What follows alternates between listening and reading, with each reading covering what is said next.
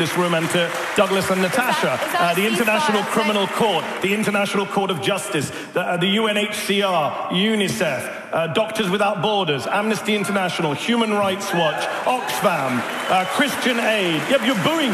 What does it come to when you're booing Oxfam? What does that tell you about yourselves? You're sitting here booing Oxfam to defend Benjamin Netanyahu. Let me just deal with something you just said. You talked about debunking propaganda. First of all, you can't even get Israeli propaganda straight. The Israeli government's own security agency, Shin Bet, investigated what you just said and said, no, we found no evidence that workers from Gaza were involved in the October 7th attack. Oh, Shin Bet alive. They're booing Shin Bet, the Israeli security service. Got it. All right, let me finish my point. You had a 5-minute speech from your side. Okay. That's Shin Bet. Let me just deal with your wider point here. Douglas and Natasha tonight want to make this entire debate about October 7th. I get it. It's a horror show.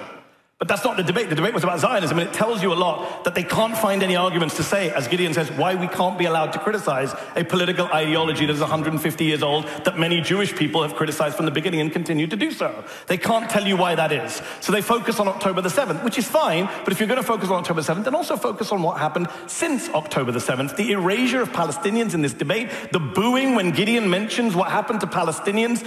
Shameful. I'm sorry to say, it's absolutely shameful and telling about what's going on. And I would say this, if we're going to talk about October 7th and what happened since, everyone's a liar, the Hamas health ministry is a liar, everyone's a liar. Okay, friend of mine, American doctor, goes to Gaza. Many doctors have gone to Gaza. You've seen them on the news, they're all liars, all Hamas apparently. Friend of mine went to Gaza. He's been to Sudan. He doesn't just use it for whataboutism like Douglas. He's been to Sudan. He's been to Afghanistan. He's worked there. He came back from Gaza and said, I've never seen atrocities like I've seen here. What's happened to children? He's an anti-Semite because he saw children with burn wounds like he's never seen. He saw children with gunshot wounds to the head. To the head, but that's Hamas's fault. Everything is Hamas's fault. So let's talk about war crimes.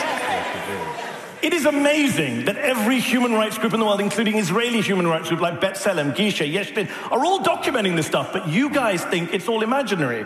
So again, it tells you about what Zionism is. This is not about some abstract ideology of, people trying to settle the land and trying to have it. But as Gideon said, there was an argument to be had in the 1940s, 30s, 20s. Zionism today is what the Palestinians are enduring on a daily, nightly basis in Gaza, in the West Bank, in East Jerusalem, in Israel itself. And the erasure of that tells you everything about why we need to be able to talk about what Zionism does to the Palestinians without being smeared as anti-Semites. Okay. Douglas?